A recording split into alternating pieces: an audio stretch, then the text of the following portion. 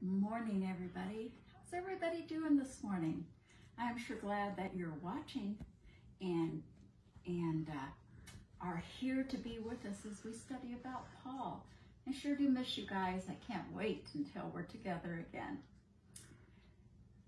I said Paul. I really meant Saul because right now he's still known as Saul of Tarsus. Occasionally, I have made that mistake as I've been going through my lesson. But right now, he's still Saul of Tarsus. If you remember right, when we first learned about Saul, he was not happy. He was excited to go find all the followers of Jesus and to arrest them and kill them. And even if he didn't do it, he wanted others to do it. He was not being a good person. But he thought that he was. He thought that he was doing what God wanted him to do and that these people were doing wrong. But then we found out that that's not what God wanted at all. And he met Jesus on the road to Damascus. And the Bible tells us that he believed and he was baptized and he started living for Jesus. And he started teaching about Jesus. But he had been pretty bad to the church and people were afraid of him. But scripture tells us that as he stayed in Damascus and he was among those who followed Christ, those followers, that as they got to know him, they realized that his heart really had changed. But people were still afraid.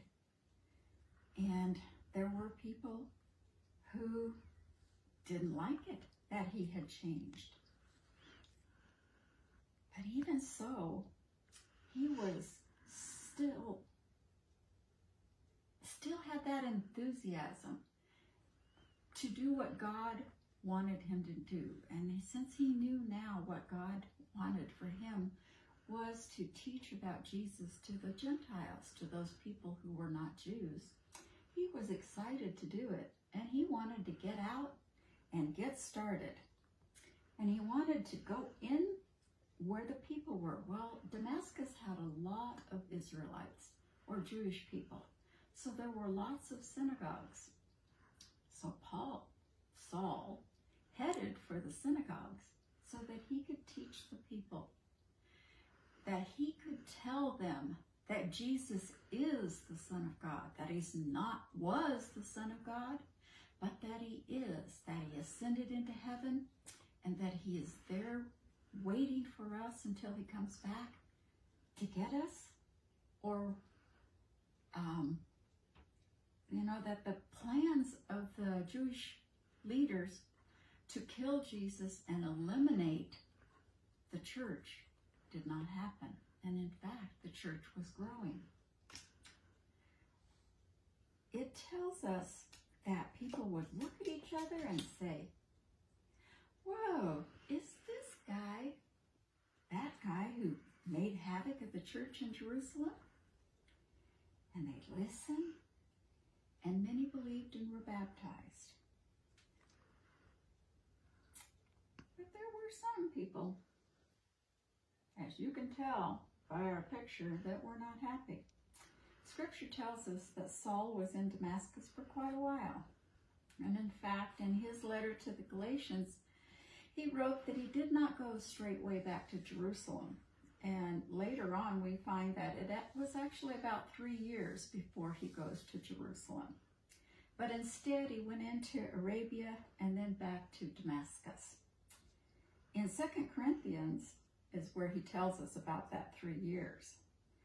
But the people who were not happy, they were more angry with him, and still they really upped their game to try to get rid of him. So they put spies throughout all the city gates, waiting to see when he was trying to leave the city. They also, evidently, it tells us that it was going to be lawful that they had somehow convinced the governor that he needed to be gotten rid of. And most likely this particular governor was one that he would do whatever the Jews wanted him to do so that he could keep peace. Well, God wanted Saul to be warned of the plot to kill him. So he told him of a plan for him to leave the city. When it was dark, his friends took him to a window in the city wall. They put Saul in a basket, a big basket, tied a rope on it, and they lowered him down the wall and out of the city. He landed safely, and as soon as he was out, they pulled that basket back up so that there was no sign that they had ever been there. None of the spies nor the soldiers were aware that he had escaped. It was now time for Saul to go back to Jerusalem. And as he walked along the road, thanking God for keeping him safe, he thought about that he knew that there would be some people who were still afraid of him and other people who had been his friends who were angry at him because he now was teaching about Jesus. So he wasn't sure what it was going to be like when he got there. But that did not stop him. When he got to Jerusalem, he still started to teach about Jesus. And indeed, there were people afraid of him and people who were angry with him, but he kept on going and he was preaching. It tells us that while he was teaching and preaching, that Barnabas heard about him and he came to where he was and he welcomed him as a brother and took him back to the other apostles where he met with them.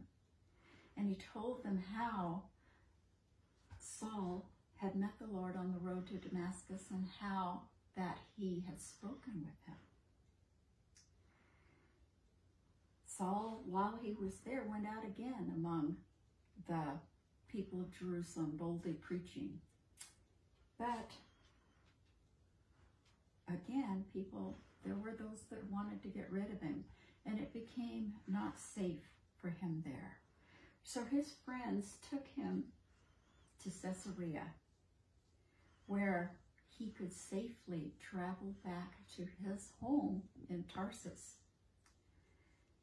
And so they set off and he traveled back. We're then told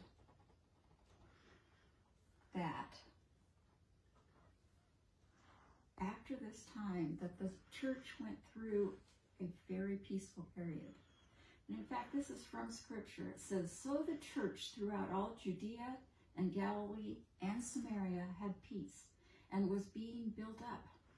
And walking in fear of the Lord and in the comfort of the Holy Spirit, it multiplied." It was a time of peace and a time of growth. That's where our story ends today. But it will continue on as we learn about how the church grew and the trials that they faced in that early time. I hope that you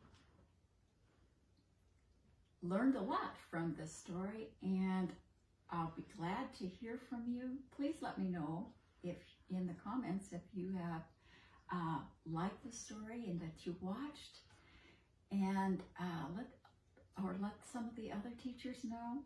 We'll be so glad to see you. So bye for now, and we'll see you next week. Bye.